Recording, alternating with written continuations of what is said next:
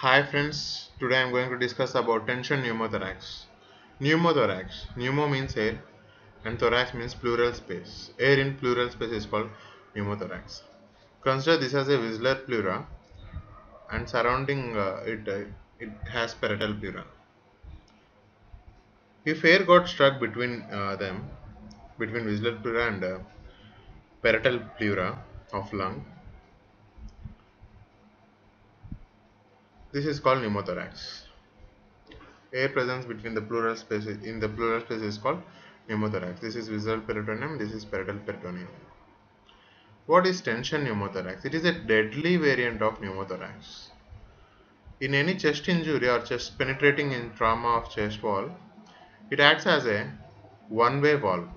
That means on inspiration, air enters into the cavity, but on inspiration, air does not exit.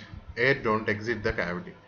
Hence, every breath of the patient, every inspiration of the patient kills him, and hence there is an increased tension. That's why this is called tension pneumothorax. Coming to etiology, as I already discussed, chest wall trauma, that is more commonly penetrating trauma of chest wall. Penetrating of trauma of chest wall and infections, congestive heart failure, and positive pressure mechanical ventilation is also one of the causes this tension pneumothorax. Coming to pathophysiology of tension pneumothorax, consider this as a lung. Blue one is visceral layer and red one is parietal layer. This is trachea and air is filling up between the on the right side.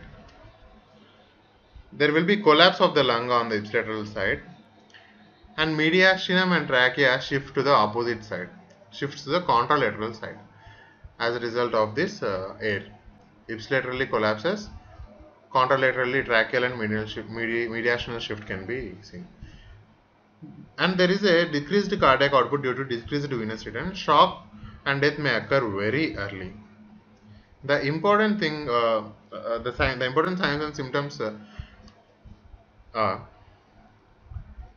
respiratory distress, that is falling SpO2. Saturations of O2 will be, oxygen will be saturating, and hypotension as there is a decreased cardiac output, and distended neck veins also occur, that is increased JVP. Trachea may be shifted to the opposite side of the pneumothorax. Never ever suggest or advise chest X-ray in the patient of tension pneumothorax. This is a particularly purely clinical disease. Purely clinical examination we have to diagnose the condition. But CXR is never advised, and some signs are hyperlucency of the ipsilateral side, mediastinal shift, and downward displacement of diaphragm.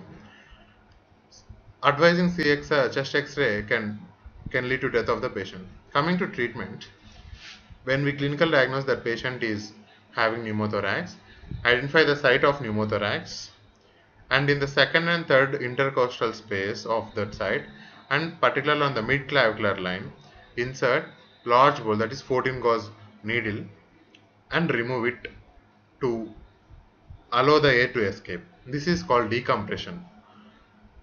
This decompression is followed by thoracotomy tube insertion and IV fluids because there is a hypotension. This is about tension pneumothorax, a very emergent condition. Please, thank you for watching. Please like, comment, share and subscribe. Like my Facebook page, Free Medical Coaching. Thank you and have a nice day.